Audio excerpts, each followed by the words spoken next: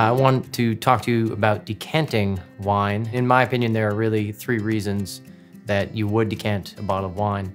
One is simply for the look. I think it looks great. Very few wines are hurt by decanting. Most of them benefit. Another a big reason you might is if you have a great older bottle of red wine that has some sediment, you would carefully decant the wine from the bottle into the decanter, leaving the sediment behind. A third reason, and a reason I think a lot of people don't spend a lot of time with, is for aeration. I think a lot of people think about it with excellent bottles of wine or special bottles of wine, but not with maybe everyday bottles of wine that they get from the store. You bring them home, you generally pop the cork and drink them.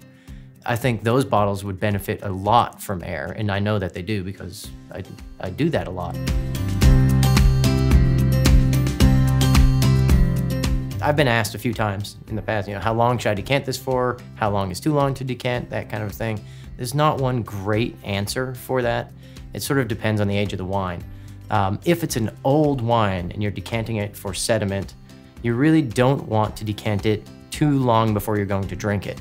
The wine's already sort of oxidized and aged in the bottle. That's why you're drinking an old wine. If it's a younger wine, you just went to the store, bought a bottle of Pinot Noir and you brought it home, decant it. I would even, vigorously decant. I'd sort of shake it in the decanter like you're swirling a wine glass, but do it in the decanter. It kind of speeds up the process of aerating that wine, of forcing some of the sulfur dioxide out of the wine, which is a preservative that mutes the fruit of a wine. And it's one of the main reasons you decant young wines. You don't need to be too concerned that the wine is too fragile or too delicate. Wine is a living, breathing thing, for sure, but it's pretty sturdy and it can handle some aeration.